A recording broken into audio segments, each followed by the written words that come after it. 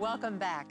When families became separated after Hurricane Katrina and missions of mercy were needed following 9/11, help was soon on the way, thanks to the efforts of a nationwide network of volunteer pilots, like the woman you're about to meet. It's a peaceful morning in South Florida, but not for long. Today, Sandy Riley and her co-pilot Richard Prather will fly hundreds of miles on a mission of mercy to help people they've never seen before. I feel like we have a duty to help out other people that can't do it themselves. For 7 years, Sandy's been donating her time, her plane, and fuel to a nonprofit relief organization called Angel Flight.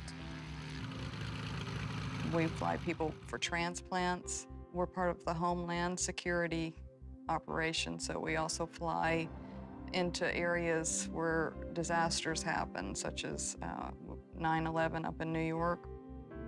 After the Hurricane Katrina that hit the Gulf Coast region, we did a lot of relief flights in and out of there.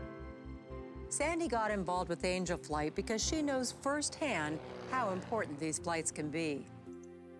8 years ago, Sandy was a housewife, happily married Jet Riley, a private pilot who loved his regular missions for Angel Flight. At the time, I was not a pilot. He flew the missions, and then I would go along to help.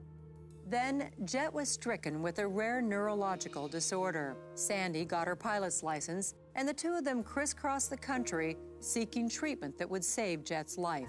We kept trying, we kept visiting different doctors and doing what we could. Sadly, their efforts were not enough. Jet died in 2000. But to keep his memory alive, Sandy made a solemn vow. I knew that I would continue to fly and try to carry on his legacy of flying for Angel Flight. Now Sandy flies 30 missions a year. Today she's helping the family of a 2-year-old girl with a rare form of eye cancer. Hi, Dr. Mari. Good to see you. Hi, sweetie. Ukrainia Castillo needs life-saving treatment at this eye institute in Miami, 4 hours from her home in Kissimmee, Florida. Children go on to require their eyes to be removed, or unfortunately, even in the United States, to die from this cancer when it really isn't necessary.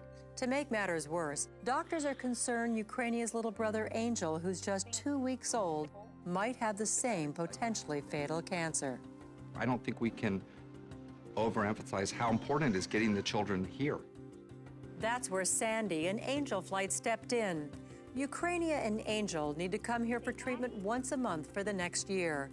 The cost of each trip is well beyond their parents' financial reach. The treatment is not readily available where they live, and they can't afford to hop on an airline and go back and forth for treatment. It'll be a little bit warm at first, but once we get a little bit higher, it'll cool off, so. Okay. I can't imagine what this mother is going through.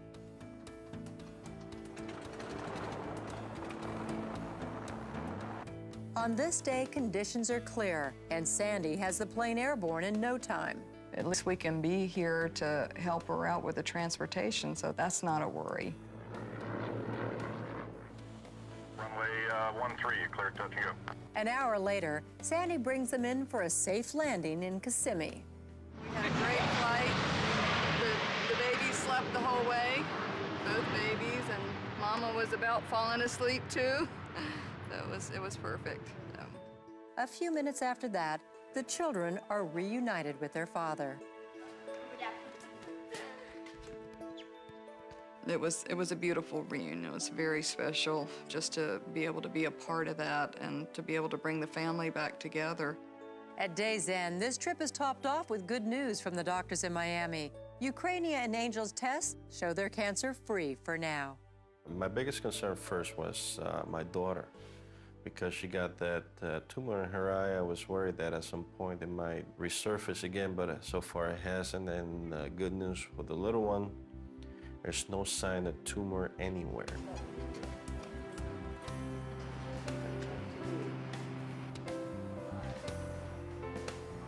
Each flight for Sandy is filled with meaning. Every time we fly someone, I feel like I would take the same care with these people as I would with my own family. It's the first time I met these pilots today, and they're beautiful people. It really has brought back my belief that there's still good people out there.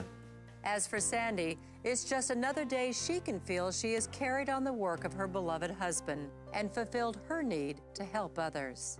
It's an honor every time we do a mission. I feel honored that these people put their trust in me to get them to where they're going, and it's a real honor and a blessing to me.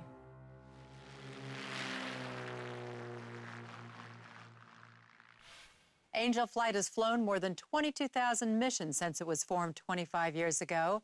For selflessly helping those in need, we're pleased to call Sandy Riley a DirecTV hometown hero.